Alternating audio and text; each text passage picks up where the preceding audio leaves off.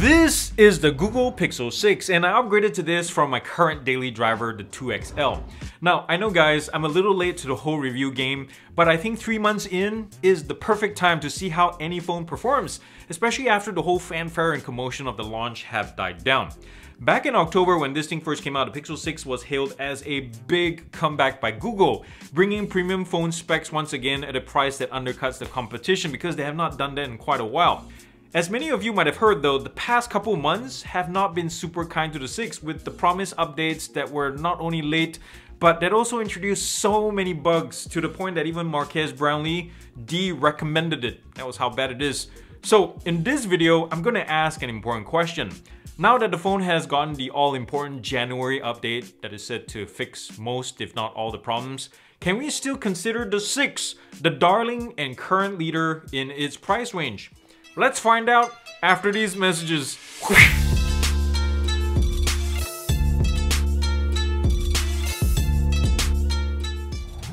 Let's start with some quick specs. The Pixel 6 retails for $600 and it sports a 6.4-inch AMOLED running at 60 or 90 Hz depending on your setting. Gorilla Glass Victus protection at the front, and this has no rounded edges unlike the 6 Pro. And some of you may or may not like that. I prefer it flat. Running the show in the background is Google's first homemade Mama's Recipe Tensor chip with 8 gigs of RAM. And this is overall a strong performing chipset that does a lot of AI computing favors for a few of the phone's wow factor functions. The regular 6 comes in 3 different colors and 2 storage flavors, 128 or 256 gigs. The weight is 207 grams, or about the weight of an average adult hamster. The camera package, at least on the back, consists of a 50 megapixel main shooter with optical image stability and also a 12 megapixel 114 degree ultra wide lens at the rear, plus a flash. The selfie cam at the front here, not sure if you can see that little punch hole in the middle, is a lowly 8 megapixel unit. So the main cam at the back does up to 4K 60 frames per second for video, utilizing OIS and EIS together to keep things steady. The front is relegated to 1080p 30 frames per second though, so boo to that. The 6 and 6 Pro are not just 5G millimeter wave capable, but will soon have C-band support as well, which allows for way higher sustained speeds and broader availability, even indoors. Now, battery life. This thing can hit 1.5 days with average use of social media, editing a couple of videos, clips here and there, taking pictures, web browsing, playing some games. And just for fun, I played Douglas Lim's worst Chinese New Year music video, because, you know, it's Chinese New Year coming up, on a loop. And it managed 14 hours from full charge to empty for what it's worth. The 6 also has IP68 water dust resistance, which means you can accidentally drop this in the potty. No problem. Now, taking a closer look at the phone itself, in terms of build, this thing is really well put together, guys. Premium feeling almost, aluminum frame all around this, Gorilla Glass Victus as we mentioned earlier, and 6 at the back, inherently making this one of the most slippery Pixel phones in existence. I wish this perimeter was grippy, but it's not, and it forces me to not be able to use this naked and have to slap on a case. So you also have to be careful with the camera hump here. It's all glass. I love the color splash, by the way, at the top. And in speaking of the camera hump, this thing sits about 2 millimeters, 2.5 millimeters away from the body. Not sure you can see this too. There's the power button and the volume toggle switch. There are stereo speakers, one here at the top and one here downward firing. USB-C is right there. I do wish this was like the 2XL where the stereo speaker was right here at the front too, so really a proper stereo effect. Otherwise, the build is nice and simple. There is a under-screen fingerprint sensor. Gone is the trademark one at the back. There's NFC and also a double tap function right here. It's similar to what was found in the iPhone 11 and 12 as well. There's minimal bezels, as we mentioned too earlier. Such a nice departure from the past. It's not as skinny as the 6 Pro though, but I like it as it is.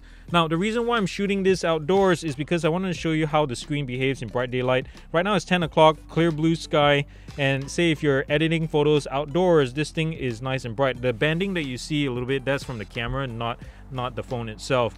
So yeah, this thing can push around 830 to 840 nits. It doesn't pair up to like say the S21 Ultra or the Apple Pros, because those can hit or exceed 1,000 nits easily. But it's still very usable outdoors, much better than some other Pixel phones as well. And on the back here, let's not forget, we also have the wireless charging surface.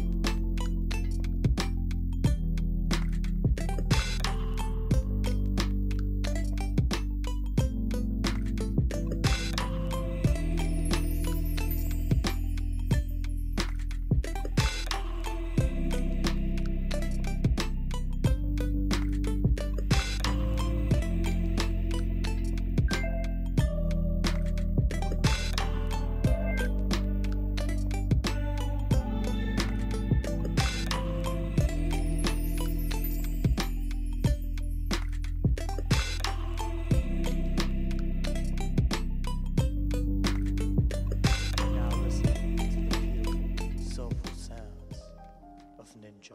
The vanilla version of Android 12 combined with the brain power of Tensor means our little 6 runs as smooth as butter. Sure, it's light on the customization side, but many users don't even mind that.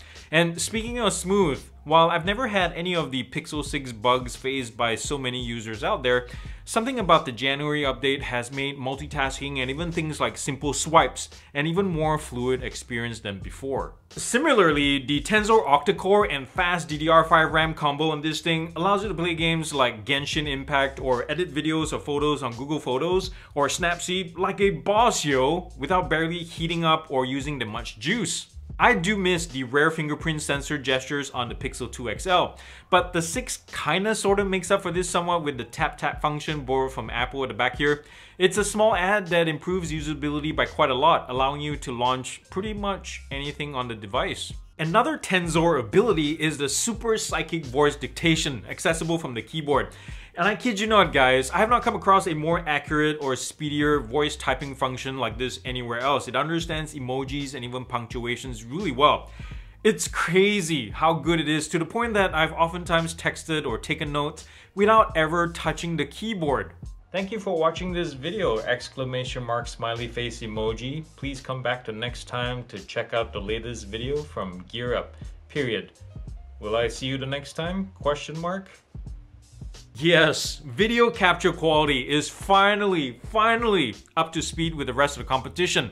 Granted, the colors could be a little bit better, especially in low light, but there's gotta be some kind of secret sauce to the stabilization here because it borders on action cam steady, with a whole lot less image jittering at its limits compared to like say the S21 or iPhone 13, while keeping the crop factor in check. Battery life has been surprisingly good on this. As I mentioned earlier, I can get through a day and a half of average use easy. I unplug at 6:30 in the morning, get back to bed around 10:30, 11, and I still have roughly 30% left. It's also easy to forget that this costs only $600 because we frequently see reviewers out there compare this to like say the S21 or the OnePlus 9 or the iPhone 13, devices that, remember, cost $200 to $400 more. So yes, while the 6 has a decidedly mid-range pricing, for what you get, it's actually pretty impressive, considering even inflation and chip shortages. Aside from video, I was expecting to be blown away by the photo quality. And yes, side features like the new action pan and long exposure are cool and all, but what I'm really talking about here is the final rendered shot, because for the most part, it isn't really a complete night and day difference from what I was getting on my 2XL. Such is the power of the AI processing over hardware even back then. The only time you see the benefit of the 50 megapixel sensor on this thing is like in low light or night shots where there's way less noise, or when you're making large prints, because obviously there's just more detail captured here, even in a downsampled file size. Or if you work with the raw files and then edit in something like Lightroom. Personally, I think Tensor is not fully optimized yet to work with the camera hardware, because every time I use it, aside from the faster processing times, it just feels like the camera is being held back or something. I've gotta say, no free Google Photos original backup on a brand new Pixel 6 is such a douche move. I mean, for crying out loud, it used to be a major perk of owning a Google phone, but now you're forced to buy storage if you want to keep things at original quality. That's just sad. Myself, I back up to a NAS and also have an OG Pixel handy just in case.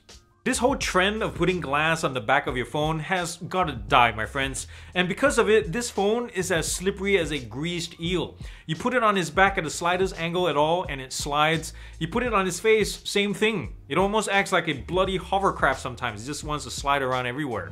The Pixel 6 looks and feels expensive, guys, but when you start looking at the specs, like the camera, the screen resolution, storage capacity, charging speeds, the modem, the CPU, the GPU, they all shout upper mid-tier device. But we all know that's not the whole story, because with the whole Pixel phone experience, it's always been about smoothness and flow. And this is where the brains, i.e. Tensor, is paired with, in my opinion, just the perfect amount of brawn and power to create a smartphone that you can count on to take and process photos and videos in a snap and then post to Insta, or send a text with nothing but your voice and have a battery that easily lasts beyond a day.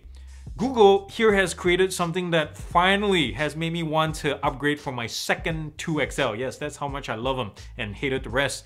And yes, while some aspects didn't like blow me away right off the bat, like photo accuracy, we can't forget how much this costs and that this is Google's first try at a self-built chipset. And I also don't mean to belittle the technical merits here, but I also can't wait to see what Tensor 2.0 will look like. So with all that said, I'm gonna give the Google Pixel 6 a GearUP score of 8.8 out of 10. And this is how I broke it down to get the final score. If you have any questions about it, feel free to comment down below. Well, there you have it guys, and I'll tell you what, I am so blessed to have you watching this. And if you found this video the least bit useful or interesting, please smash subscribe down below and come back for more videos sometime. Some of you have asked if I just do headphones or earbuds. You can check out my playlist though and be proven wrong, because I try to cover as much consumer tech as possible because that's my jam and I want to help you out. I'm also on Insta, Facebook, Twitter, and LinkedIn. You can connect with me there, and you can click on my Patreon page down here where like Barbecue Jones and Super Yen and others before them, they support me financially because, you know, a guy's gotta have his coffee, you know what I mean? Anyways, remember the thumbs up if you like this video, and also go do something kind and loving for somebody today, because guess what? The world needs it more than ever, and it starts with you. I love y'all, peace out, and I'll see you the next time.